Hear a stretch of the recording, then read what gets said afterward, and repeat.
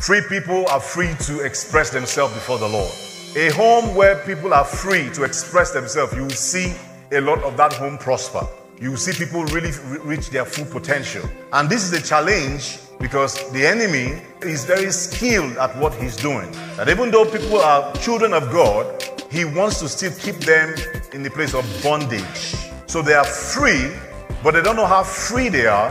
But it's important to know that you are so free that in the things of God, God wants to do much exploit with your life. Beloved, before Jesus died on the cross, God's people lived under a very detailed system of law.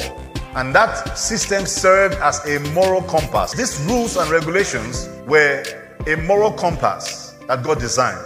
The law's intent is never to lead us to salvation. The law's intent is never to lead us to true freedom. But the law was to point us to Jesus Christ.